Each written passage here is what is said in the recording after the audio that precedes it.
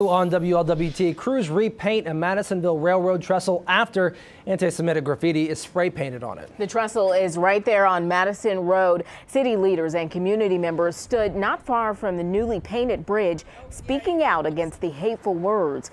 In solidarity, they all stood together with one message: hatred is not welcome in Cincinnati.